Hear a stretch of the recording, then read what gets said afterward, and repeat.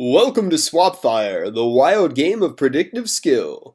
Tonight, our teenage contestants will be using the latest technology from Retro Quantum Industries to teleport each other around this very arena, using the same method that powers our unique line of consumer-grade personal teleporters.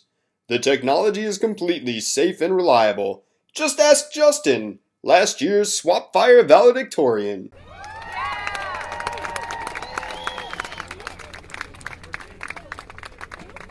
Absolutely, Jeeves. I use RQI personal teleporters on and off the field.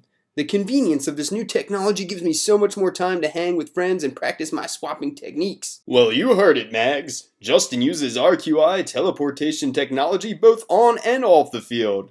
Let the folks at home know how they can get started spending more time doing what they really love instead of getting there. Alright, thank you so much, Jeeves.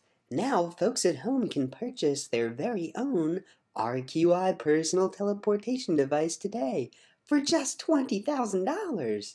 That's right, save all that travel time for your real passions in life. Our customer representatives are waiting to process your order.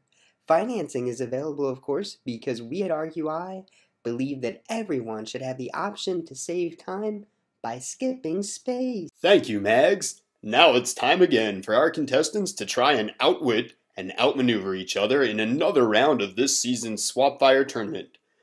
Both the contestants' Einross cannons and the arenas have the ability to teleport both people and other objects through time and space. Using this simple principle, contestants engage in a variety of challenging games. Of course, only one contestant can win. It's the ultimate risk-reward proposition. Good luck to this episode's contestants, and as always, be ever mindful of your space-time.